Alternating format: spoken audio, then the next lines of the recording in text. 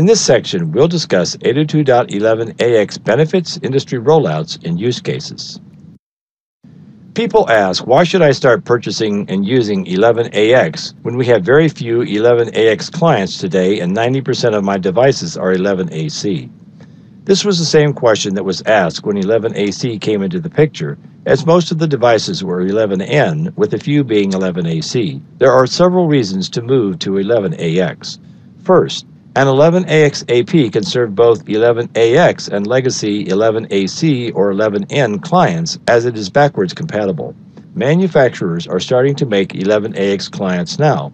Other manufacturers will do the same. So over the next several years, there will be a lot of 11ac and 11ax clients.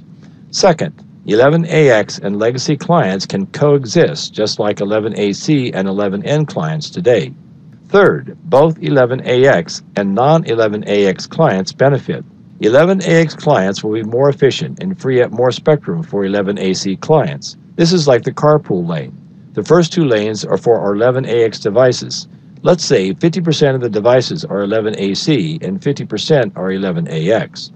I put all the 11ax devices in the carport lane, which makes them work more efficiently, and the remaining 11ac clients benefit because I took half the cars from all the lanes, which frees up contention for the 11ac devices. This gives me higher throughput and performance for my network. The way it will happen is we all know about beacon intervals, which come every 100 milliseconds. The AP will say that I'm going to use my first 40 milliseconds of the beacon interval for 11ax devices and tell all the legacy devices that no one talks for the first 40 milliseconds. These are the two carport lanes. Then I start doing the scheduled access for 11ac devices. They get served, they go to sleep, and vacate the medium, and for the remaining 60% of the time, they don't speak to anyone, so it makes life easier for all types of devices. 11ax uses the fast lanes, and 11ac devices have less clients to contend with, so they're happy, and since I'm doing this more efficiently, I'm giving them more airtime.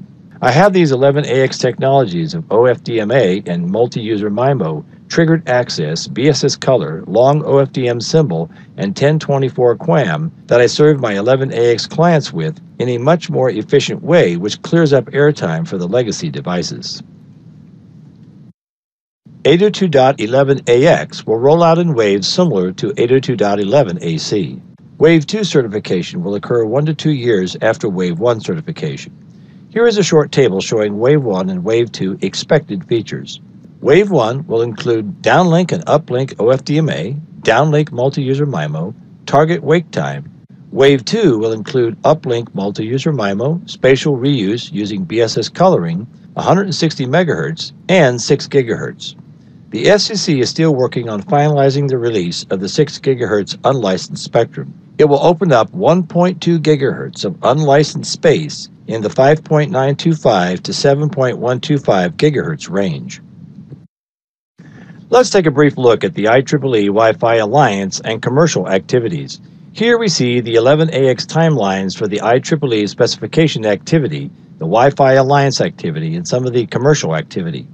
The Wi-Fi Alliance certification is expected in mid to late 2019. 802.11ax is due to be publicly ratified and released sometime in late 2019. Devices were presented at CES 2018 that showed a top speed of 11 gigabits per second.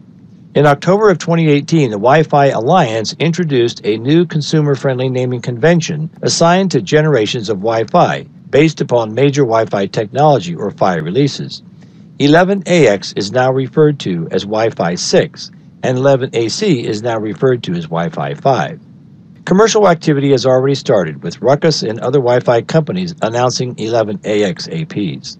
11ax, or Wi-Fi 6, will be a profound change in the Wi-Fi industry. It will bring faster speeds than previous technologies in the 2.4 and 5 GHz bands.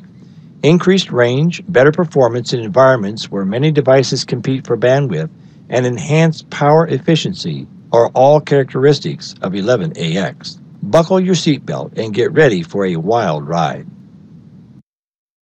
While there are no certifiable clients in the market today, QCOM is bootstrapping the market with chipsets that enable 8-stream sounding.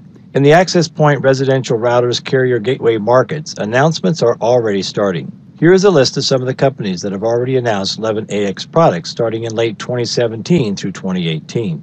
Several companies have started shipping 11AX APs as of this recording: Ruckus, Aerohive, and Aruba. As a note, Ruckus was the first to market with the industry's first 8x8 5G plus 4x4 2.4G 11AX access point. The advancements in 802.11ax will benefit a wide range of use cases, but are particularly important for dense environments in which large numbers of users and devices are connecting to the network. Some scenarios that will benefit from advancements in the 11ax standard are large public venues.